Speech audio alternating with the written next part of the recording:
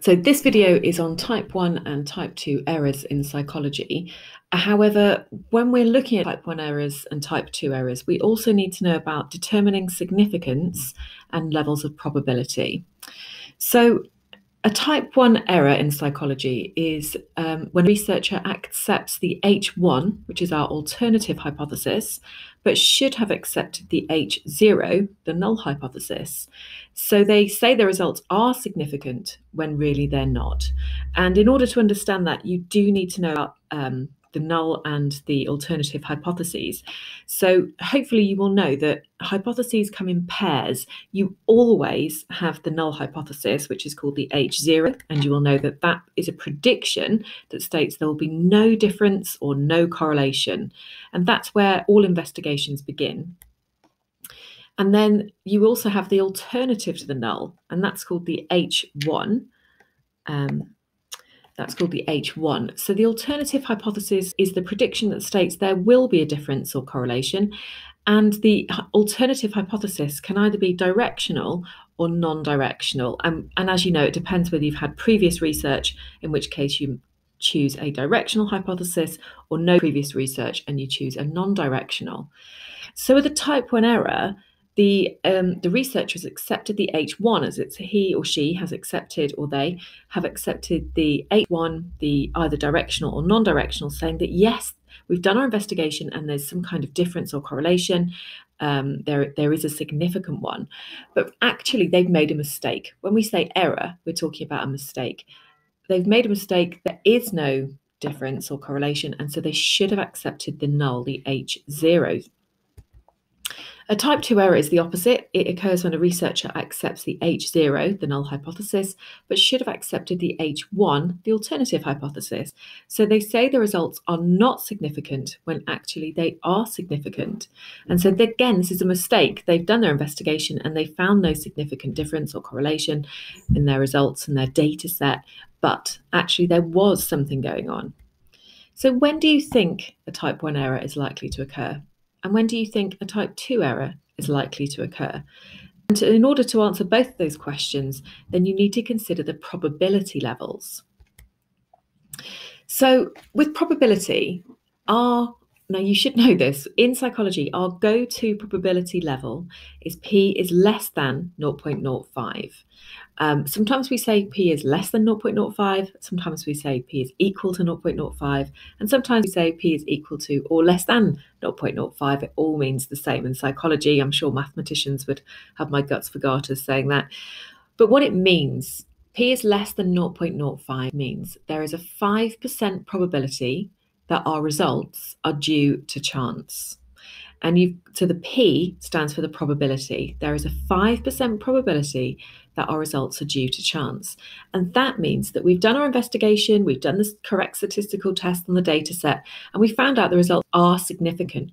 However, when we use the 0.05 probability level, then we accept that there is a 5% probability the results are actually due to chance, and that's okay.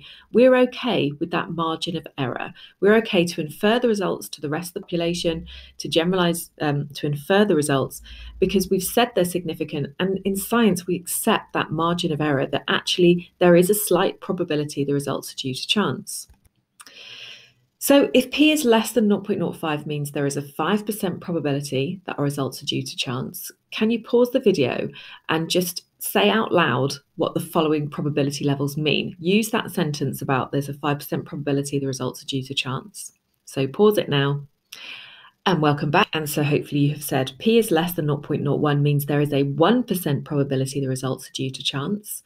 P is less than 0.10 means there is a 10% probability the results are due to chance. And P is less than 0.02 means there's a 2% probability the results are due to chance. And what we have to consider is which of those probability levels is the most lenient and which is the most stringent, what is the strongest level. So when you look at them, so P is less than 0.10 is the most lenient, because we're saying that we're happy our results are significant, but there's a huge 10% probability the results are due to chance. And with the P is less than 0.01, then we're saying, yes, our results are significant, and there's only a 1% probability the results are due to chance. So P is less than 0.01 is the most stringent, it's our strongest level of probability, and P is less than 0.10 is the most lenient.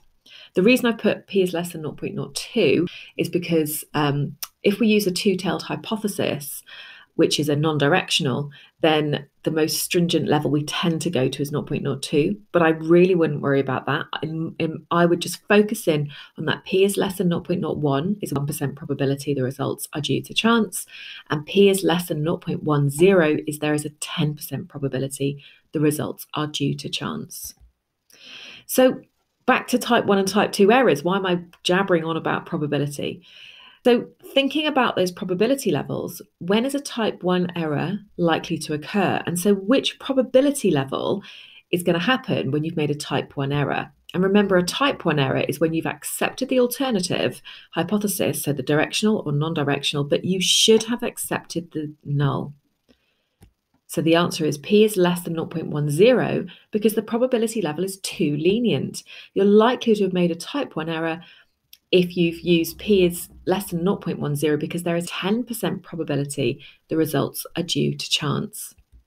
So when is a type 2 error likely to occur? And remember, a type 2 is when we've accepted the null hypothesis, saying there is no difference, there is no correlation or effect. So which probability level have we used where we've made that mistake when we should have accepted the alternative? And it's when P is less than 0.01 because that probability level is just too stringent. It's saying there is only 1% probability the results are due chance. Now, if you're like me and you're thinking, look, either there's a difference or there isn't, then just banish that thought, because in science we say things are significant, but we always have a margin of error. And so in psychology, which is a science, if we accept the null hypothesis, we're saying there's been no difference.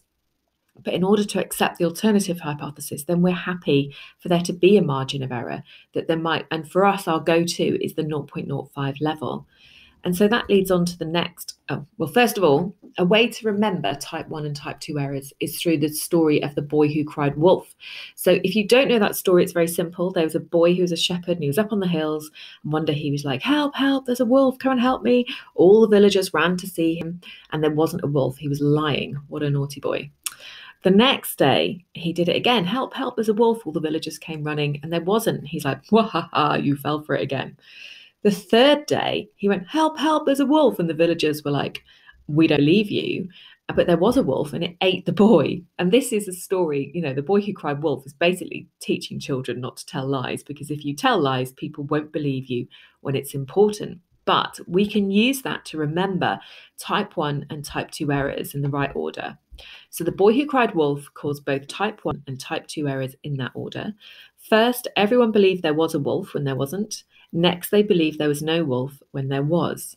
So you substitute the word effect for wolf and you're done. So first, everyone believed there was an effect, but there wasn't, and that's your type 1 error. Next, they believed there was no effect when there was, and that's your type 2 error.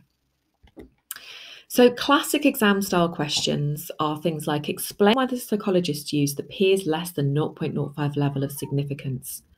And if you get that question, it's asking you basically to talk about type 1 and type 2 errors. It wants you to say this.